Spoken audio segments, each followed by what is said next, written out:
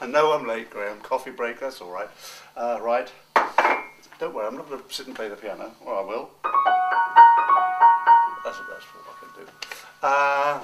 It's Run for Your Wife.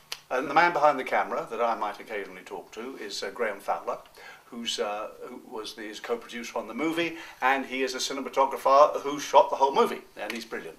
I say that to him because he's here. If he wasn't here, I might say something different, but that's all. Now, I'm prattling on. Well, that'll happen, but that'll probably be cut.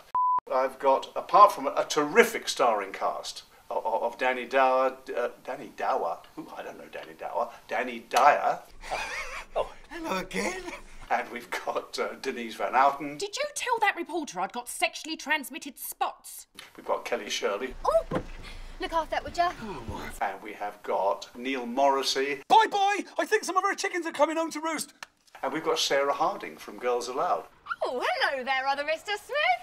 So we've got a lovely cast. But supporting them, I have lent on, when I say lent, I mean, you know, that's lent on. Oh, that was a good note. Lent on 120, maybe more, 126 I think in the final count, of my old theatrical chums. Every one of them, of these, 120 of them, are appearing in the movie. Well, appearing, they've got one line, two lines at the back of a scene. Oh! You twit! Help! Police! He's not actually eating a newspaper, is he? That was bloody funny. Oh, bloody funny. Some of them have got a bit more to do, like Jeffrey Holland's got a nice little role in it, and he's very, very good. We're just here to see Mr. Smith. Yeah? I was just going to ring his bell. Oh, yeah? Do you live here? Yeah?